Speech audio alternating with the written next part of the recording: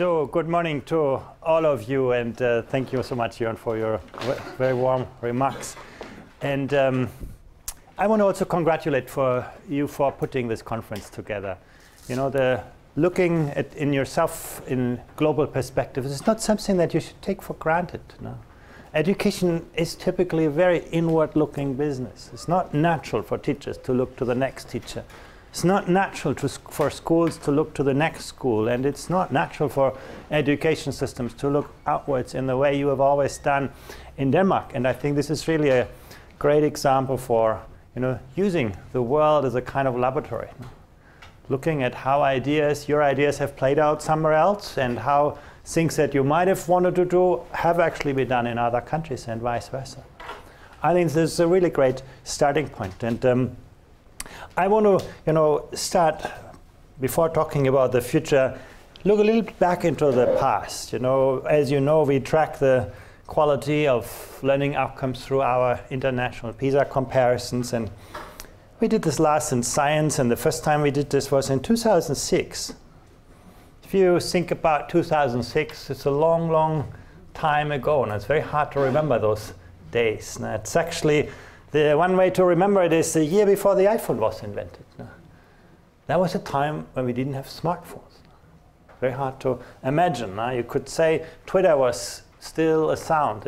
Amazon used to be a river. And all of those things have changed. And when you look at quality of learning outcomes in sciences in a country like Denmark, we saw slight improvements, but more or less. In 2009 was very similar to how it used to be in 2006, and the world didn't stop in 2009. You remember that maps became dynamic, cars became electric, started to drive without a driver, all of those things are the possibilities. And in a way, the quality of learning outcomes measured by the extent to which students can think like a scientist, it's been pretty much the same.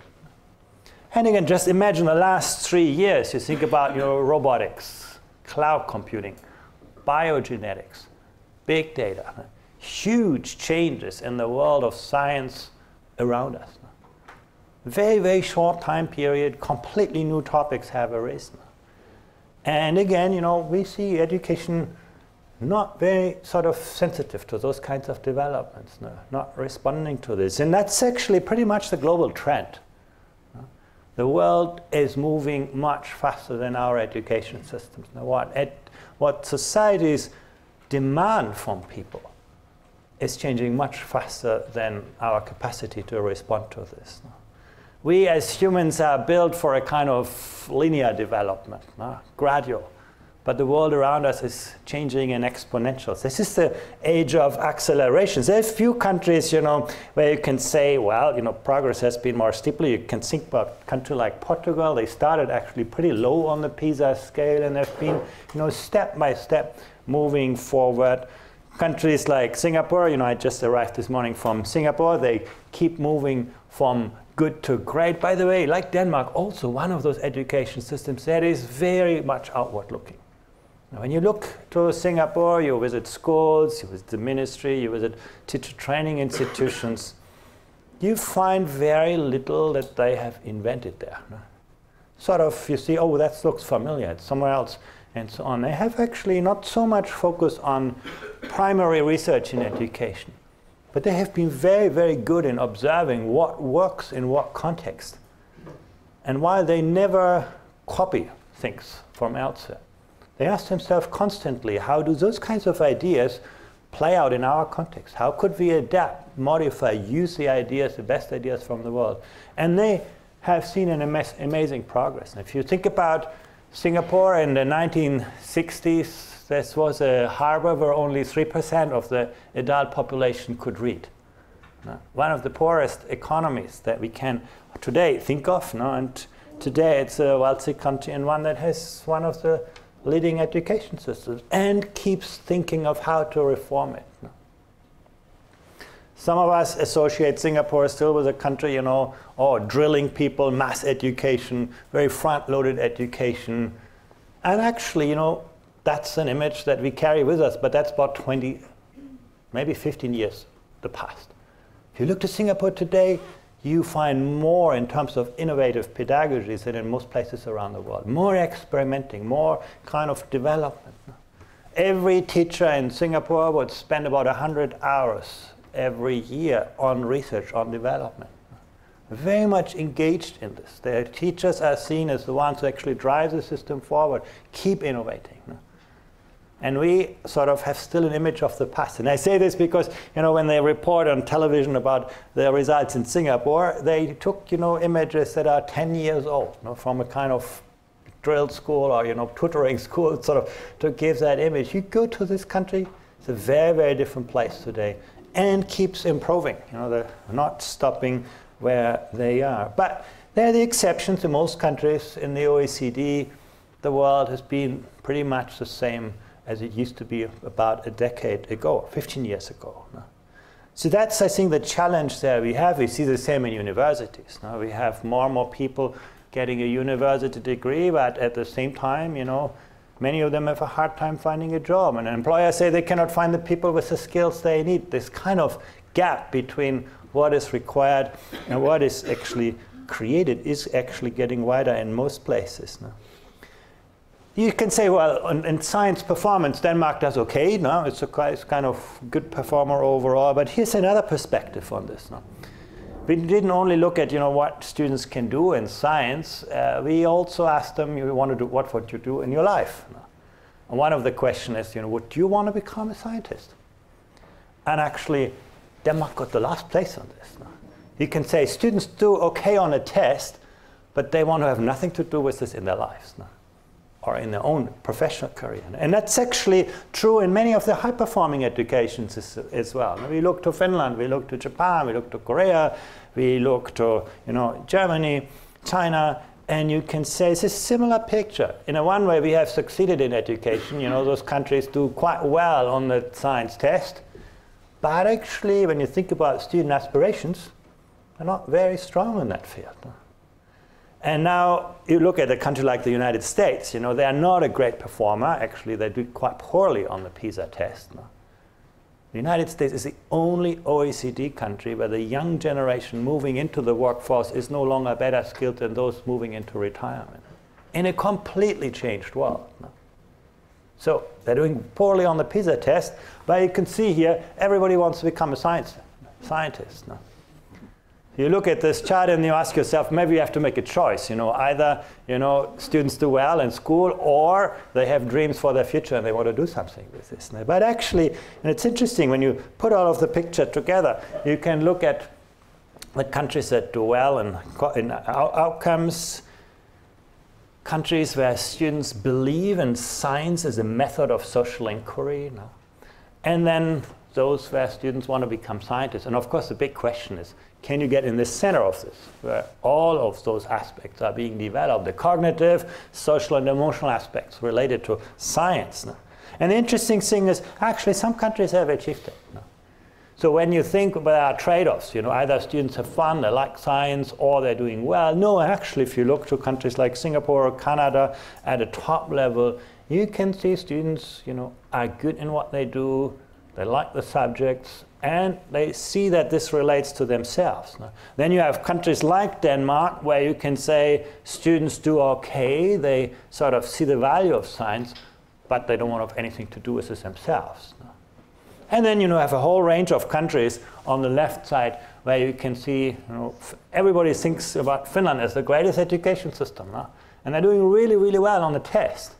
But as soon as you look to the social and emotional aspects of this, they actually don't come out so well. So this is the kind of multiple dimensions that we need to see. And then you have countries, like the United States, where students believe in science, they want to become scientists, but school hasn't prepared them for that.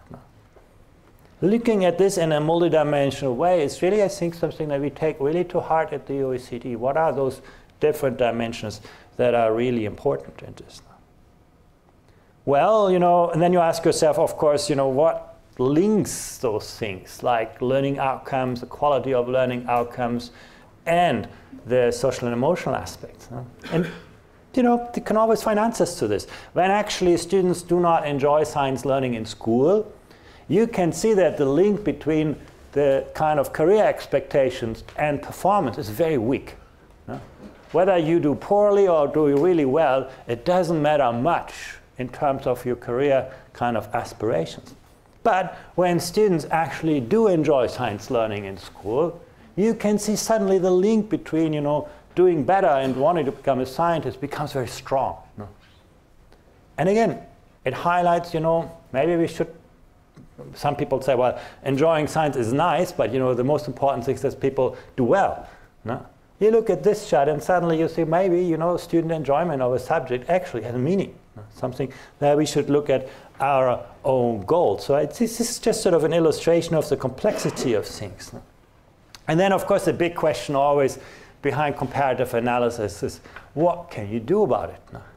The first thing we all have in mind, let's use more money for education. Everybody wants to have more money. And actually, you can see in the chart when you look at spending per student and learning outcomes, for countries that spend little, actually money makes a huge difference. Now you spend a little bit more, you get a lot better outcomes. But you also see, at some point, that relationship becomes very tacit. Some countries spend a lot and don't do so well. Some countries spend less and do really well. And overall, that relationship becomes, and Denmark is a good example here where you can say, is a reasonable spender, average performer, but money is not what explains the differences that we see. That raises the question, how we use resources as a big point. I'm going to come back to this, but it's important there are no simple answers. It's not just, more of the same is going to give us better outcomes. You might think, well, maybe not money, but student learning times. Now, it's a very intuitive assumption. The more time we spend in school, the better we will actually do in learning outcomes. And there's been a lot of, increase in learning time over recent years, and it varies a lot. In blue, I have marked the time that students spend in school, and in yellow, the time that students spend out of school. It could be, homework, it could be private tutoring, lots of things that happen. And you add it all up, and you can see in a country like the United Arab Emirates, students spend close to 60 hours per week learning. That's more than most of us would be allowed to work. In Finland, it's a little more than half than that.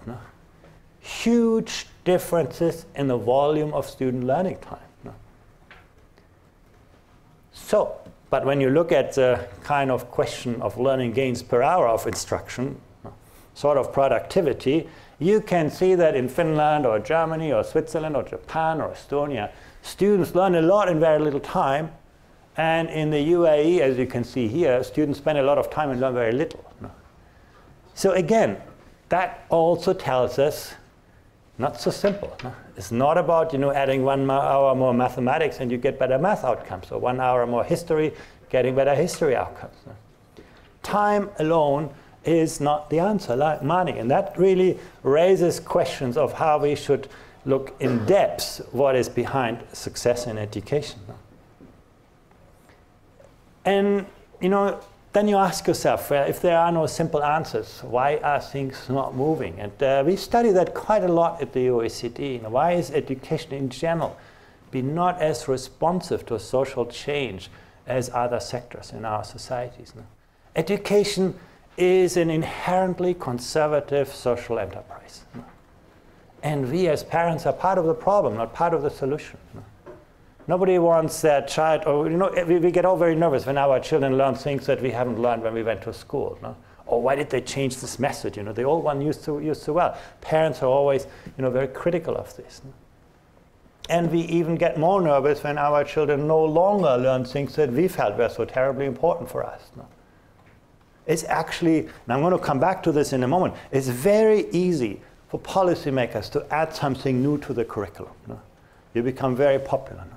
Yesterday it was, digital literacy, then comes environmental literacy, tomorrow comes financial literacy. You can all put things on top of the system and everybody's going to be very happy. But you take one thing away and you can cause a revolution. And those countries that have gone through that process of actually focusing their kind of instructional systems have all, been very, very surprised by this. Japan in the end of the 90s reduced its curriculum that was totally overloaded by 30%. And that has sort of fundamentally paralyzed the education system because of opposition from stakeholders. No? The status quo has many protectors. It's really hard to change things in education. No? And if we don't understand those dynamics, the views of different stakeholders, we will not be able to support change. No? Of course, you know, when you ask people like this, you know, do you like reform and change and improvement? Everybody says yes. No? But you know, often they think twice when it affects themselves. No? And they like reform in general, but not for their own children. So I think this is something that is really, really important for us to keep in mind. We call it the political economy of change and reform. No? As a policymaker, you can easily lose an election over education. No? I've documented this. There are lots of examples where education played a prominent role in elections to the negative. But you can never win an election over education because it takes so much more than an election cycle to see the fruits of your work. That's the dilemma for public policy. That's why we see lots of money being spent on things, you know, that make you very popular, you know, put another computer in the classroom or make the class a little bit smaller. All of those things are ones that, you know, make you very popular. But we see very little action on the things that really make a difference because there's no direct payoff. In the best possible case, as a minister of education, your successor from the opposition party will reap the benefits of what you've done. So why would you do that? This is the problem. There's also a big asymmetry between the costs and benefits of educational change. Usually the benefits, if you see slight improvements, everybody profits a little bit from this. You know, your learning outcomes improve, your teacher working conditions get better. But nobody stands up for small distributed benefits. No? But the costs will always be concentrated. No? And that's where you get opposition. And you know, few people can undo a lot of change. These things are really, really hard. No? It's often the loss of privilege of people in the system that prevents change. We call that provider capture. No? The incumbents basically can prevent. And then we have very little systemic reform evaluation. You know, a few years ago, in our education policy outlook, we looked at the extent to which education reforms had any plan to study their impact. No? And from 400 reforms that we studied around the world, or the OECD countries, we found 44 who had at least a plan to study impact. I'm not saying that 1 out of 10 reforms was effective. I'm just saying 1 out of 10 reforms try to find out whether they were effective. No? 9 out of 10 reforms had no plan. This tells us something, this lack of systemic reform evaluation. When you talk about research, in a school of education, you'll come across this. We spend 17 times as much on research and innovation in a field like the medicine than in the field of education. It's not twice as much, it's not 3 times as much, it's 17 times as much. And that tells you something about our mindset. Do we believe education is a science, or do we believe it is an art, just done by some individuals and they know what they're doing? We don't need so much research on this. We also have a lack of the kind of ecosystems around education. That there's no there's no education industry and so on. I think those are really issues that we need to tackle when we want to look at this. But now the question was, how do we move to the future? And I want to lay out a number of trends that what I sort of call the old industrial education systems. You have to keep in mind that the school system that we have today was essentially invented in the first industrial revolution. When we needed people to be compliant with the norms of the industrial society, compliance, conformity, those kinds of qualities were at a high premium. That's when we invented the kind of mass school systems, now where students get to the same school at a certain age, where they are promoted year by year, where we teach the same thing to all students. That's the old system. And what distinguishes the future and the world-class systems? The first thing has to do with, in education we tolerate a lot of failure. Often we believe students, are talented or not, an education system is meant to sort them in some ways. And we expect that actually, not everyone will succeed. And that is actually reflected in the mindset of students. This is the most amazing thing. Once in the PISA test, we asked students, what do you believe makes you successful in mathematics? That was in 2012 when we tested mathematics. And you could see a majority of European students say, oh, it's very clear, it's about talent. No? If I'm not born as a genius, I'm going to study something else in mathematics. So young people believe that they either had this gene that they could do math or they didn't, and they had no chance of success. When you ask that very same question to students in China or Singapore, you had 9 out of 10 students who said, if I try really, really hard, I trust my teacher is going to help me and I'm going to be successful. So in some countries, actually, students believe that the education system is there to help them, and they trust their own abilities. They have this sense of agency. They can change things. Whereas in a lot of education systems, students have internalized that education is about sorting, and that there's very little they can do about this. No? And the future really is about helping all students to succeed. No? Is this an abstract dream or a reality? Actually, as we can see in some of our data, it can become a reality. Some countries, basically, social background has virtually no impact on learning outcomes anymore. But that was the easy part. The harder part is, how do we actually change the what in education? In the past, it was all about routine cognitive skills, training people once for the lifetime. That was easy. That was about teaching something.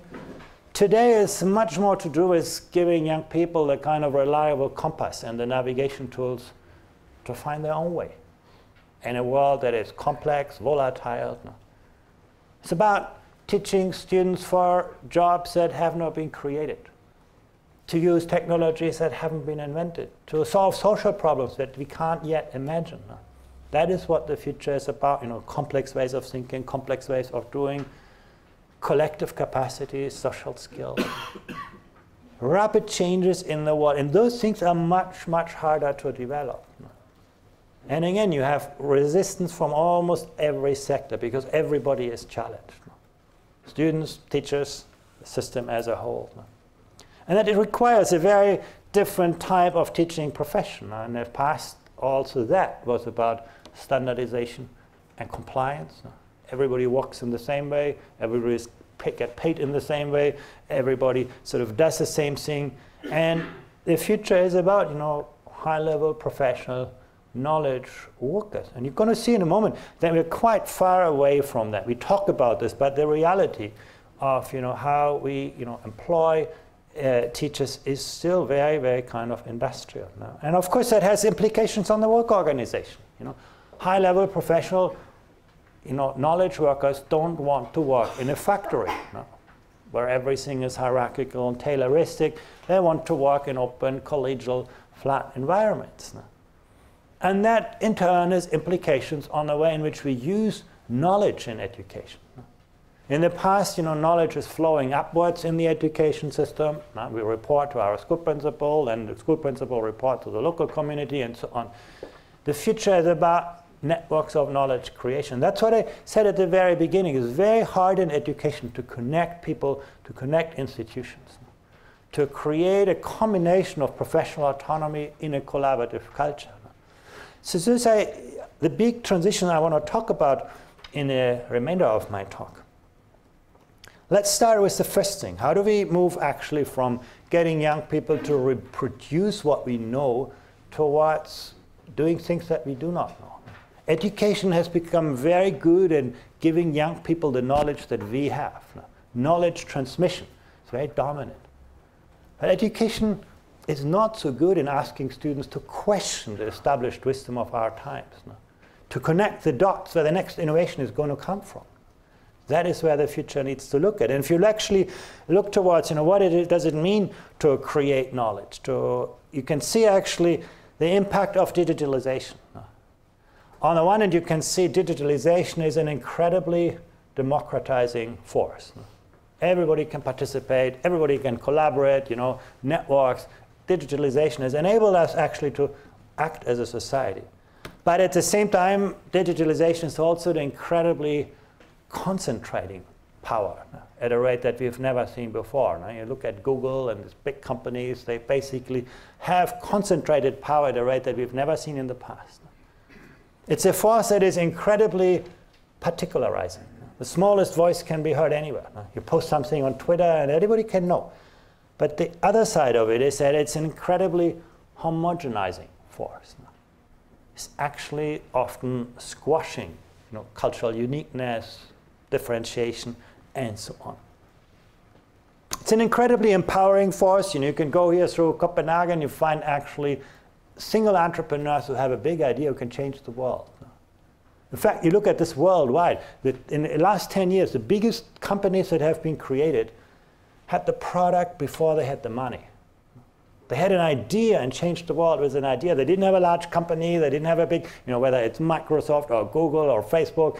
They started out with an idea, and that has changed the world. That is a big difference to the industrial age, where you had to have a lot of money, a lot of people, a big infrastructure, and then many years after you could do something. That's the great part of it. But we also can see that digitalization is incredibly disempowering, actually taking away things from us. We exchange, things to do with freedom. We exchange, our capacity.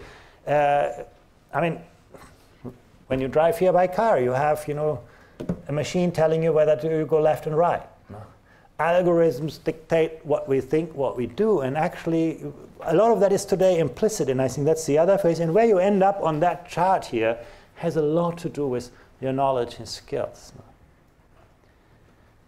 When you actually look at the place of work, what we see is that there is a big shift from routine tasks to non-routine tasks. Now, basically, the kind of things that are easy to teach, easy to test, are also easy to digitize. That's basically on the routine world. And then we can see tasks that are technology intensive are on the rise. And you put the two things together, you can see the world of work is fundamentally changing. Non-routine cognitive skills and ICT intensive skills are dominating our workplace now. And you can see this in the light of data as well. The category with the steepest decline in the demand in the workplace is what education does best, routine cognitive skills. And you will be surprised. I know you think, well, Denmark is not that. We are so much focused on, creative tasks and collaborative tasks. Look at this in the light of some data. You'll be surprised by this. The task category with the steepest rise in demand actually is about social skills. The capacity of people to collaborate, communicate, compete. Those things have become more important. In a time of artificial intelligence, we need to think much harder of what it means to be human. So big changes in this world in which we live, and some people have framed this as a race between technology and education. Before the first industrial revolution, neither technology or education made a big difference for most of people. Then came the industrial revolution, moving technology ahead of the skills of people. And while today, we benefit from the industrial revolution, you wouldn't have wanted to live in those days, because actually most people suffered really badly because they were not prepared. But as I already said, that's the time when we invented public schooling, and that created a huge amount of prosperity. Since then, things have remained pretty flat. And now we see the digital revolution doing the same thing again, moving technology way ahead of the capacities of people. And that's the social pain that is starting to emerge. Whether it's growing disparities in our societies, growing impact. And the question that we have to ask ourselves is, how do we move people once again ahead of the technology of our times? And from my perspective at the OECD, I think we're far too slow in that. We're far too much vested in the current education systems and think far too little about the future of education. But once again, if you think about, what does the technology do to education in school? Started out with a kind of smartphone, in the 2006, 7, 8, technology in the fingertips of everyone. Then the virtual world and the real world somehow began to merge. And then everybody got connected. Now, those are the 3 steps that we have seen over the last decade. And while this has happened, actually it's become much harder to navigate the world. Things that were relatively easy, like think about literacy. Literacy before the digital world was about extracting knowledge from something that was written by someone else. Processing linear information. And actually, when you read something, you could generally trust that what you read is true. An encyclopedia would be a resource that you could pretty much trust. Today, you look up something on Google and you find 50,000 answers to your question, and nobody tells you what's right and wrong, what's true, what's not true. Literacy has advanced from extracting knowledge to actually constructing knowledge. Triangulating knowledge, information, much, much harder task to do.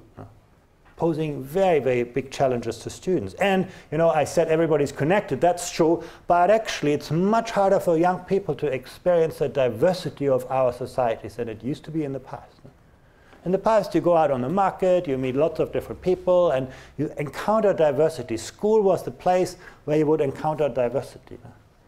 Today, the kind of social media that we use make you talk to people who think like you, make you work with people who work like you. Actually, they create silos and walls in our societies now. That is a trend that schools are confronting now. The power of technology, but also its other consequences. It makes schooling so much more difficult, so much harder in the world we live. And when you basically ask young people, how they relate to technology, you can see that the majority of students at 15 years in Denmark say, I feel really bad if I'm not connected. Being connected to the internet has become like breathing air or drinking water. And when you look at the time that people spend online outside a regular school day, you can see across the countries in just 3 years, 2012 to 2015, some countries this has doubled, in every country it's increased. This is the pace of change that we see around. The virtual world is becoming the real world for many young people.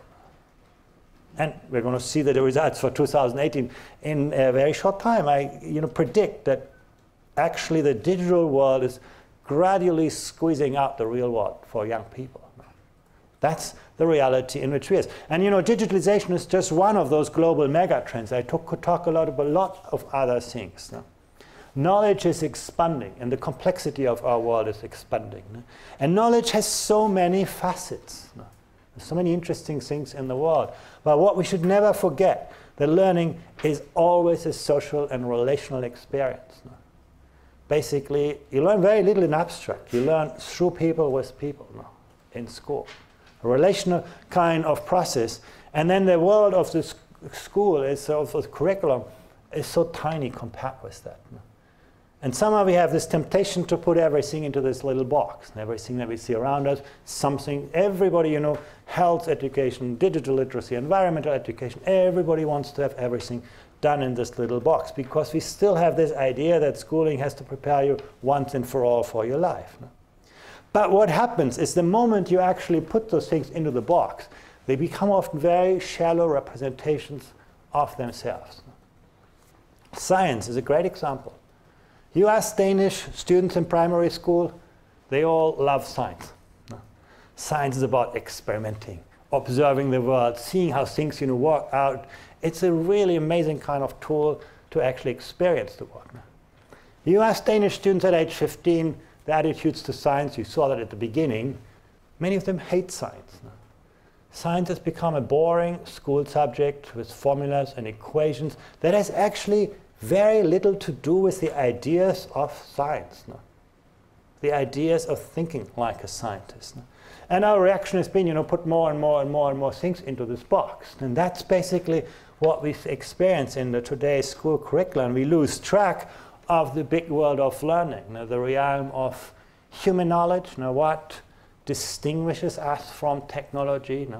How do we educate first-class humans rather than second-class robots, the realm of ethics and judgments, political and civic life, creativity, aesthetics and design, a long list of things that really make us human, and they are often on the margins because they get crowded out by curriculum content.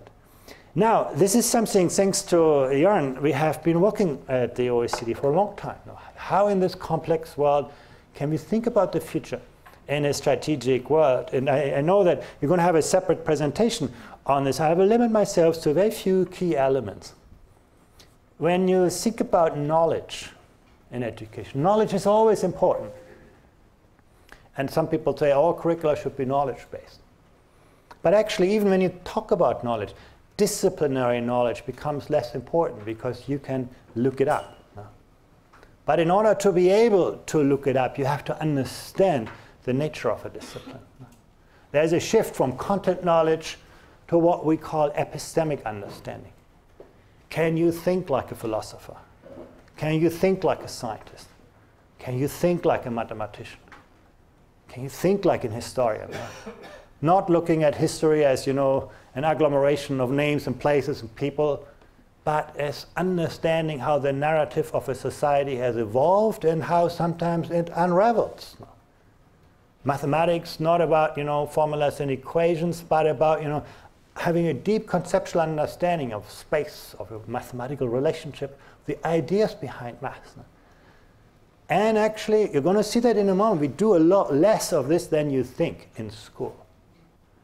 And what I showed you at the beginning was not the trend in content knowledge in science, where we did see progress, but the trend in epistemic understanding in science, where we have seen virtually no change. The world has shifted, from understanding something towards being able to think in a discipline, and often in multiple ways. And that's not advancing. When you think about skills, you first think about cognitive skills, creativity, critical thinking, and so on. But in fact, social emotional skills are the ones that gain most rapidly in value. And now, collaborative skills, everybody says this in the curriculum, but then, we still put students behind an individual desk, and at the end of the year, we give them a test where they have to prove that they are better than their neighbor. So that's not the way to develop social skills. And attitudes and values. I know that's the most kind of controversial aspect of an education system. Should education be about values? How explicitly should they be framed in an instructional system? Is this something for public policy, or should that be left to parents? I must say, we at the OECD, in a kind of project on the future of education, have a very clear view on this. Attitudes and values are the center of a good curriculum. In fact, when I was in Singapore, it's quite impressive how they have made that transition since a long time. The center of the curriculum there are not, disciplines, math, science, reading, but ideas and values, tolerance, openness. Those are the key ideas. And when you teach sports in Singapore, you're not, evaluated on to what extent your students are athletic, but you have to ask yourself every day to what extent, does sport contribute to people taking responsibility for themselves and for others, to be courageous, to be have leadership capacity. So every subject is there to frame those kinds of values. I think it's a very, very different approach, but one that gains in the future. And when we talk about competence at the OECD, this is about your capacity to mobilize your cognitive, social, and emotional resources in a given context. And we look at three, the center of this is student agency. In the world of today, the test of truth for success is not, what you have absorbed, but what activity you can take, what level of responsibility you have. Creating new value is important. Your capacity to develop things of intrinsic positive worth. Your capacity to manage tensions and dilemmas. Navigate conflicting viewpoints. Your capacity to take responsibility. So what does it mean for education? First of all, our capacity to be open to the future.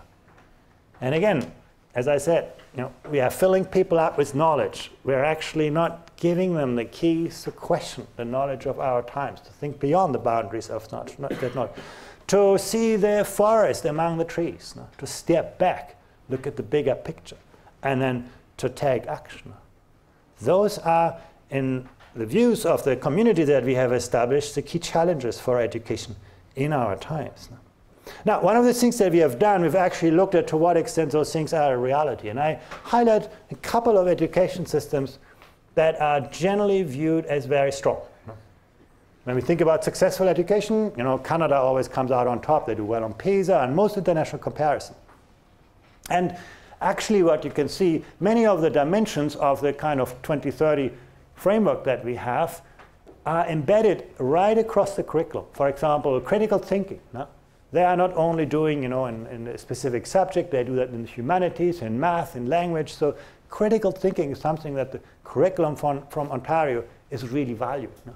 Communication, problem-solving skills, they're well developed. No? But you can see other aspects, self-regulation, resilience, empathy, that are not present in the curriculum.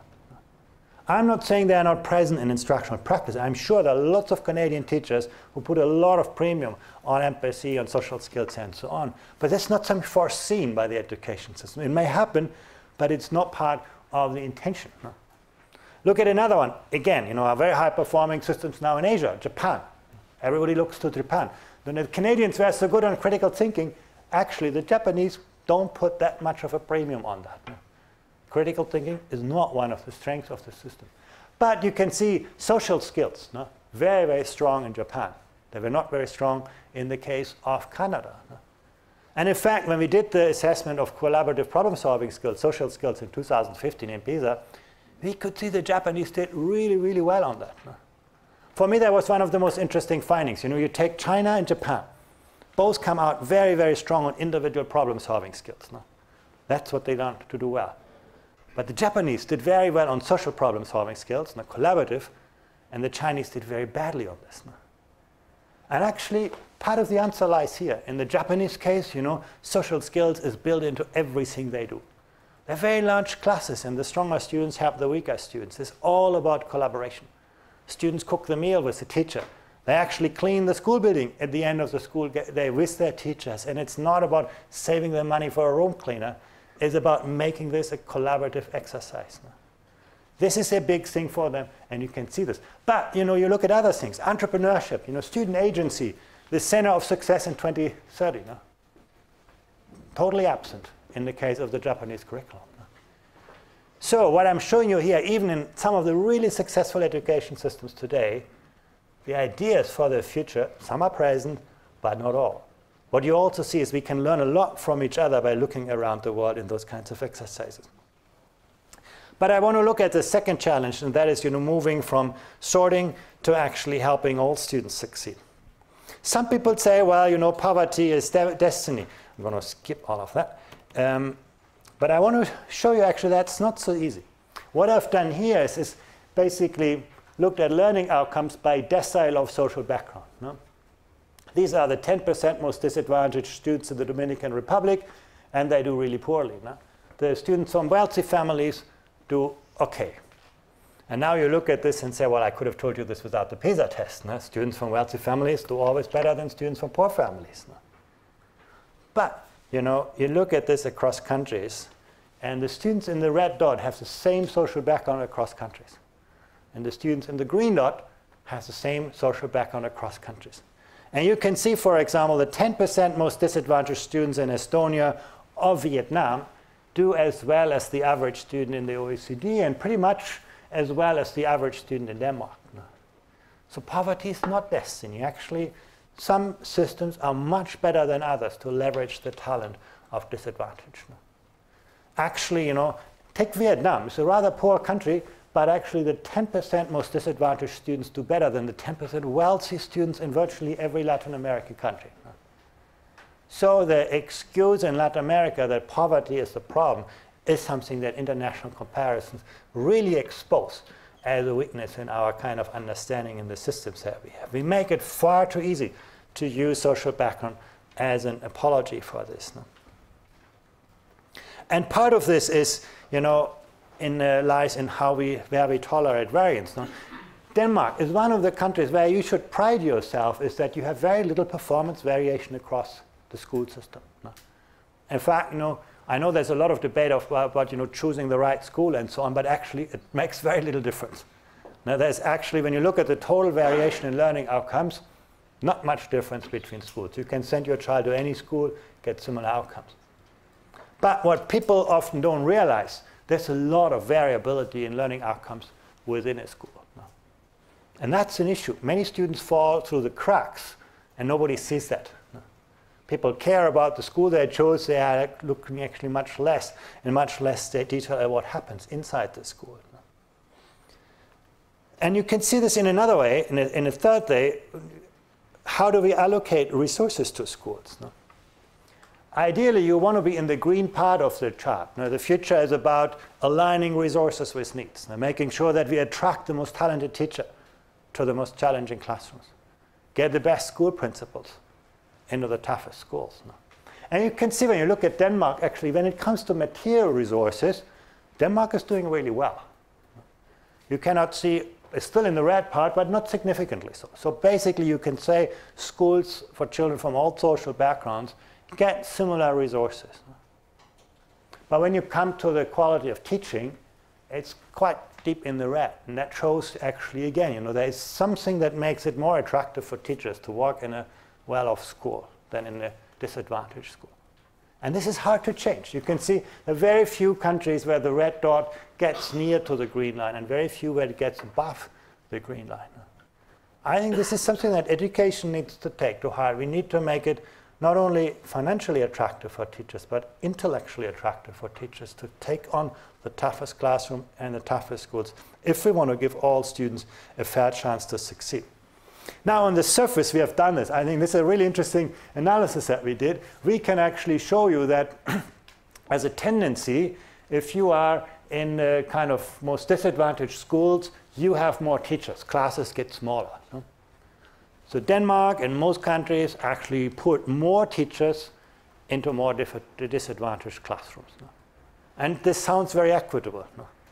This sounds the right thing to do. If you have more disadvantage, you put more resources. But actually, when you look at teacher quality, it goes exactly the opposite way. No? Basically, the shortage of qualified teachers is much bigger in a disadvantaged class than in a privileged class. No? And that is actually what matters. When you actually look at what predicts learning outcomes, it's not the quantity of teachers, it's the quality of teachers. And most of our education systems are still regressive in this sense. No? And I must tell you, actually, some systems have got around this. When I look at where my children go to school in France, it works like this. Basically, the more years of experience you have as a teacher, the more choice you have where you want your children to go to school. So what happens is that all the experienced teachers choose the easy schools, no? In the center of Paris or wherever it's sort of nice to live and nice to work. And the people who just graduate from university, they are dumped, but nobody wants to go. The empty places are. So that's exactly what you could see here. When you look at Shanghai in China, one of the things that impressed me most is that they give children from disadvantage the best schools, the best teachers. How do they do that? They build every career, every teacher career around disadvantage. If you're a vice principal in a high-performing school and one day you say, I want to become a principal, the system will tell you that's a great aspiration, but first, help us turn around one of the lowest performing schools. If you're a teacher, they have 4 stages in the career. If you want to become a teacher in a higher stage, right, great aspiration, but first take on one of the most difficult classes. Every career is built through challenge now. It's prestigious for people. The most disadvantaged schools, if you go to the outskirts of Shanghai, that's where you find all the immigrant schools, where basically, it's hard to imagine for us in Europe, but they have about 500,000 people coming into the city every year. 500,000, 500,000 people. And they are not, wealthy parents. They are the poor peasants from the countryside who bring there to get to work in Shanghai. So they have, vast amounts of schools that are newly built. But they have the longest list of applicants for teaching positions. Why? Because it's the elevator to a successful career. So there are ways to change this, but it's really, really hard. How do we move from a system where people look upwards to a system where people look outwards? Very hard to do in education. We measure teacher professionalism through 3 aspects, and that's now from our Thales survey. The first, of course, is the knowledge that teachers have. Obviously, the first thing that your students figure out is whether you're really, really good in your subject. That's the ownership, teacher ownership over a subject is what students find out first. But it's only one element of teacher knowledge. You also need to understand, how students actually learn the curriculum of a subject. The knowledge about your students. Again, that's something very different. And the European pattern basically is we ask teachers to teach, and we give them very little time for other things than teaching. Teachers are there to convey knowledge. Very different in Asia. In Singapore, in China, you teach between 11 and 16 hours per week. Half of what a Danish teacher teaches. But you actually work more than a Danish teacher when it comes to the number of hours they spend. But they spend a lot more time with individual students as a teacher. They spend a lot more time working with other teachers. So that relationship, that knowledge about the individual student is much better. When you go to a school in China and Hong Kong, you find usually the school principal welcoming every student at the school gate by name. They know every student by name. And these are schools with 1,000, 2,000 schools. That's an image of what it takes there. So knowledge about students. The teacher professional autonomy. How are teachers creative designers of innovative environments? And then the collaborative culture. Now, and at the OECD, as you know, we score everybody on everything. And we have measured those things. And you can actually see there's a huge difference.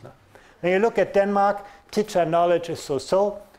Teacher professional autonomy is very big. Now, teachers have a lot of discretion of what they do in the classroom, but the green bar is very small.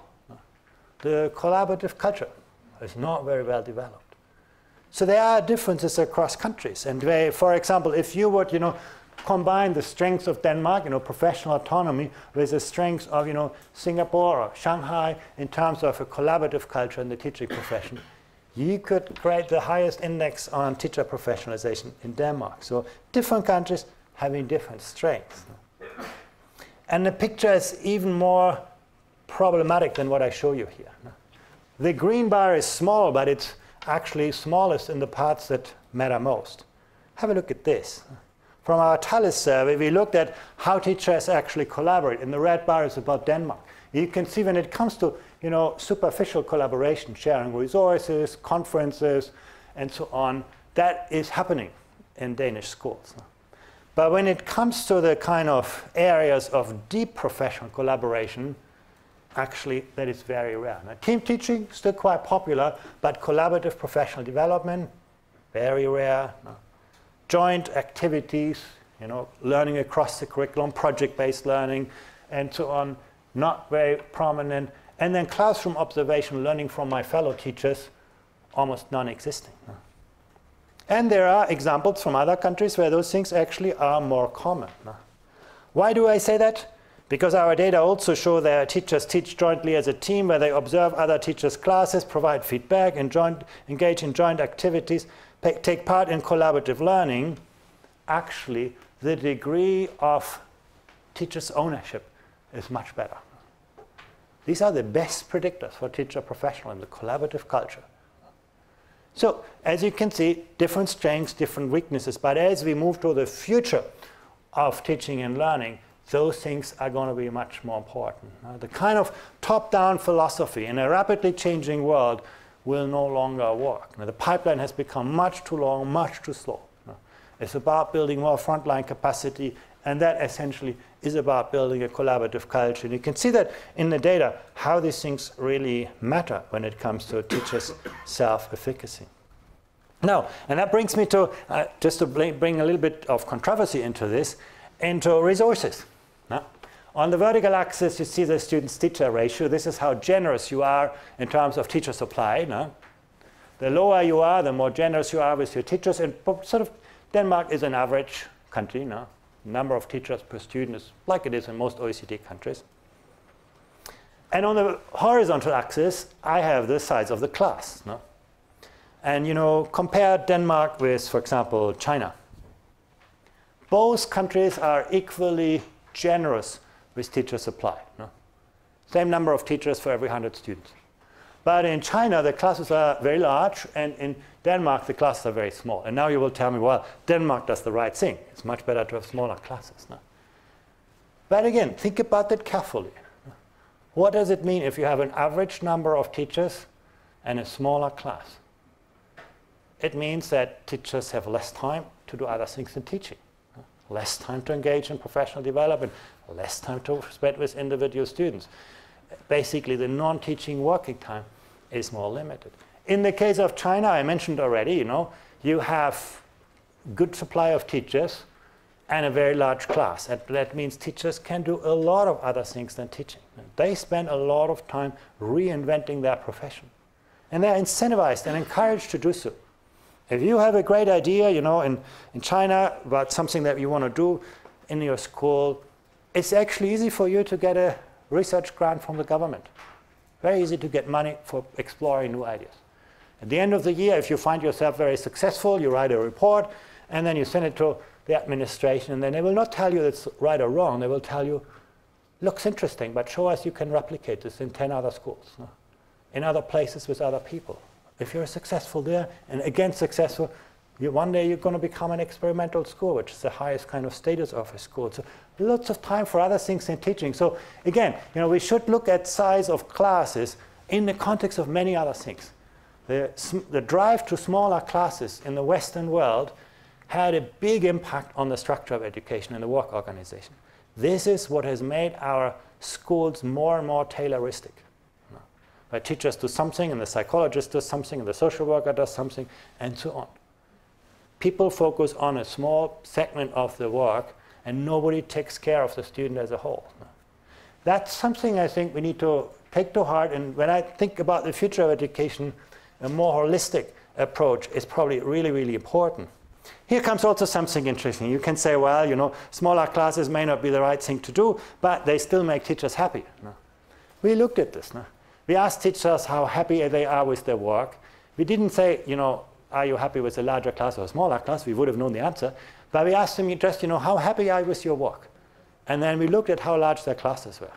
And we found no relationship. No?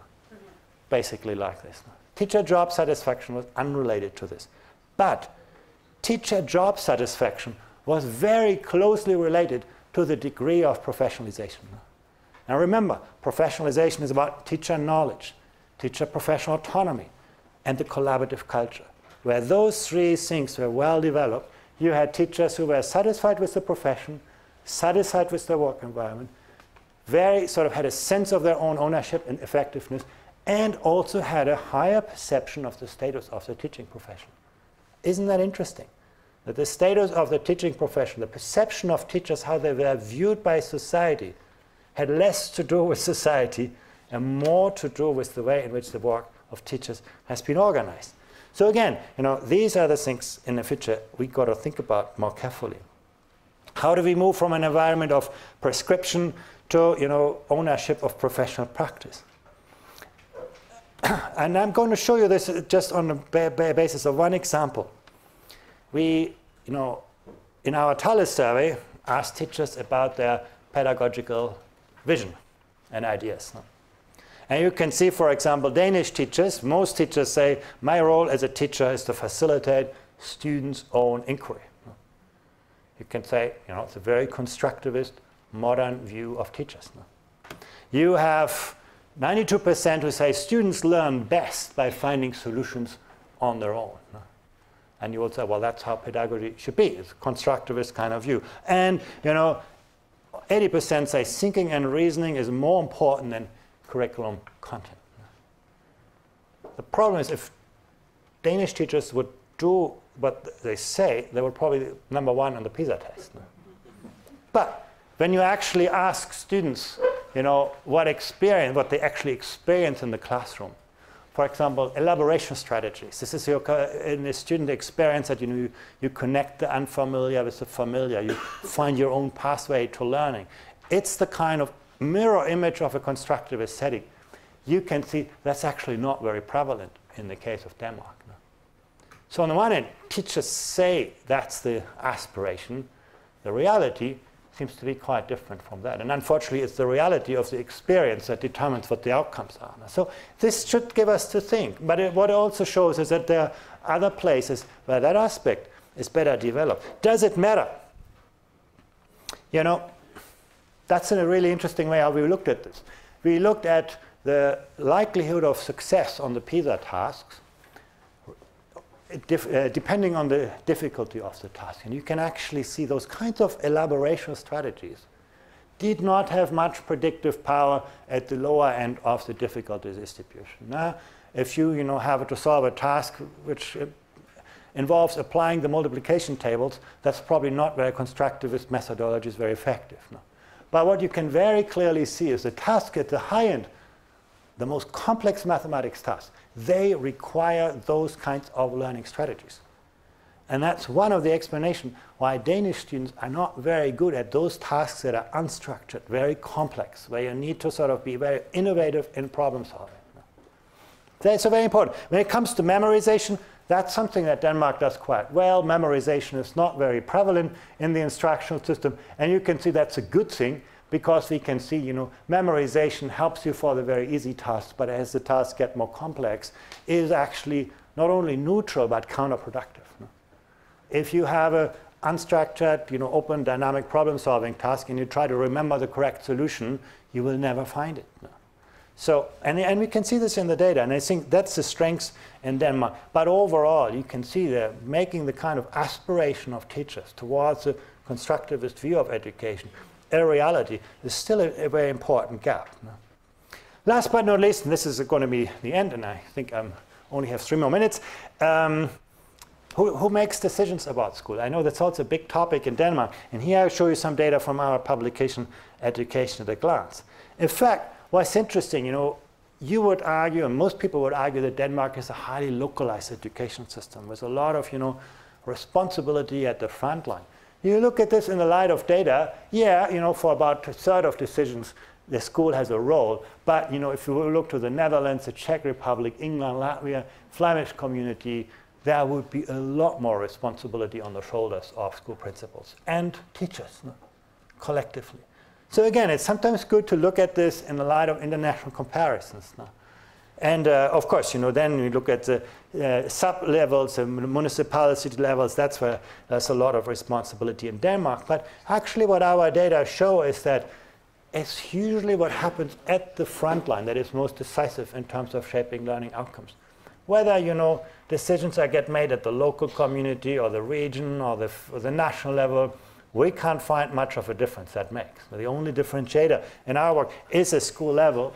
And that's something, sometimes what looks very, devolved, decentralized, from the perspective of the school may not be as much. And also what you can see is, in many countries, I mentioned, England and the Netherlands, when there's a lot of responsibility on schools, the role of school leaders is defined differently and often, reflected in much higher levels of pay, whereas you can see in Denmark, it's only a very, very small differential between the teacher and the school. So those things do have implications.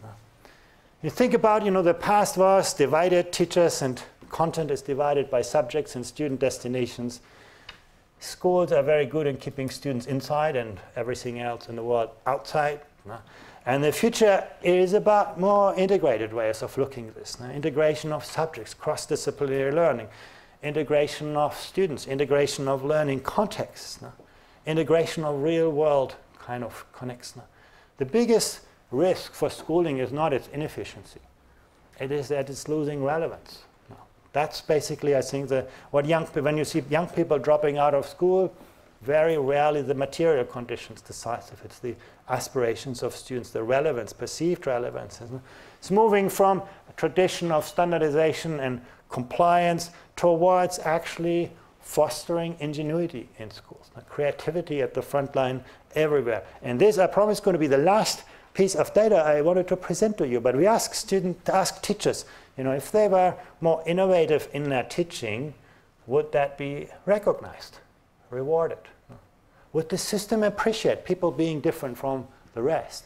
And what you can see, there is just about a quarter of teachers who perceive schools to be an innovation-friendly environment. Most teachers still see schools as something that is, about conformity, being like the other teachers, about compliance.